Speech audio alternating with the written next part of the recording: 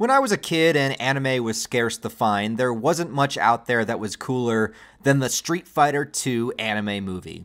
The animation was solid and clean, the action was brutal and violent, well choreographed, and of course there's that Chun-Li sequence, which 12-year-old me liked for other reasons. Not to mention the fact that the movie ended with this ridiculous cliffhanger of Bison somehow surviving his beating from Ryu and Ken and then driving this huge tractor trailer towards Ryu as he jumps into the air, freeze frame, and then in the American version, they suddenly throw on the song Blind by Korn, and it's just the most hype shit ever. Are you ready? But that was it. No sequel, no continuation. It was just a movie.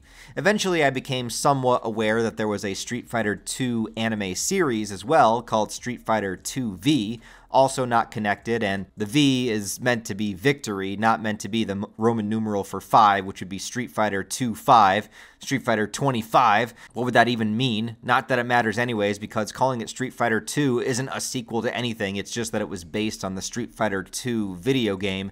There was never a Street Fighter 1 anime. And then we have, of course, the Street Fighter live action that's not related to this in any way either, and forcibly makes Guile the main character, since, you know, he's American. But you know what? Jean-Claude Van Damme is pretty badass. Y'all ever see Bloodsport? That's a good fucking movie. Anyways, what am I talking about? Oh yeah, I'm talking about alpha. Yeah, like alpha males. None of that beta shit. I vibe more with sigmas myself, but that's just me. No, I'm kidding. I'm talking about Street Fighter Alpha. Yeah, that's what I wanted to talk about. What the hell is this garbage movie? As a kid, I gave it a pass because I was like, wow, another Street Fighter anime movie, and I really liked it. Well, kinda. I knew deep down that I didn't. I fooled myself into believing that I liked it and believing it was a sequel to the Street Fighter 2 movie. No, it's not a sequel, completely different continuity, different animation style, and a way different tone. If the Street Fighter 2 anime movie was your badass for adult violent action epic, then Alpha is the wimpy PG-13 edited version. Yeah, there's nothing alpha about this movie, other than basing it on the Street Fighter Alpha video game, which is way better than the movie. I just rewatched the movie, hoping that maybe it was better than I remembered it to be. That somewhere in this mess of a film, there was a fight scene that would stand out, or maybe a plot element that I failed to appreciate. But after all these years, it's still just a giant disappointment. But I do have a positive, and that is the music. The music's pretty damn good, actually. There's some good energy behind it, and yeah, it kind of pumped me up a little bit. But besides that, no. First of all, the thing that disappointed me the most as a kid and now is the blue balls teasing of Akuma.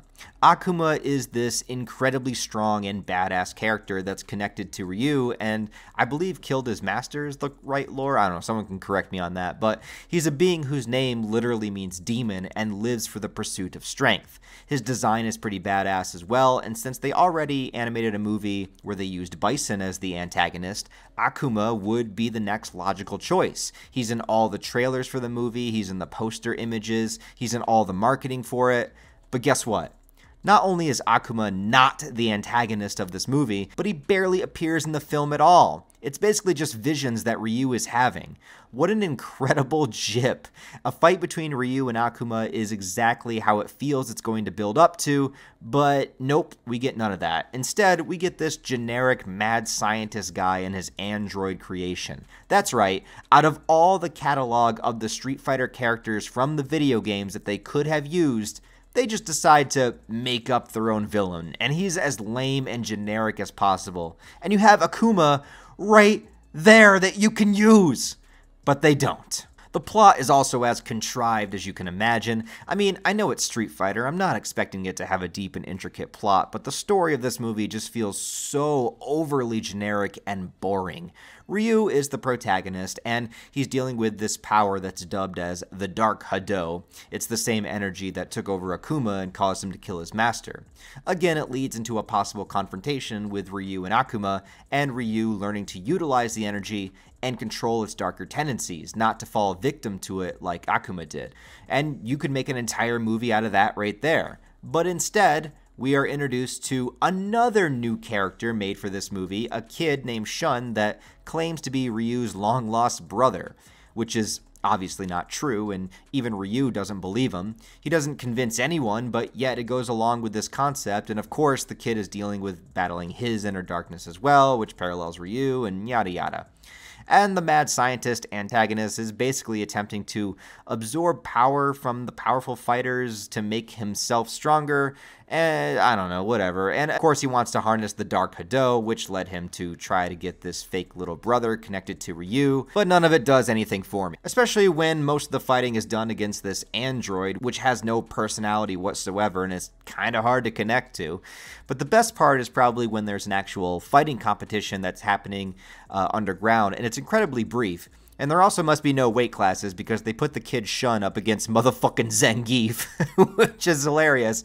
And this fight is also the first appearance of the android creature and Ryu battling against it. But this whole sequence is honestly my favorite part. I like the fight with Zangief, and I like how it leads to Ryu fighting against the android and, you know, first getting that overcoming Dark Hado feeling. The music, like I said, is really good in this scene. It feels kind of intense, but that's about all I can praise about this movie. There is also a huge lack of other characters. Chun-Li is here, but she only really serves as the exposition girl, and she gets to fight briefly towards the end.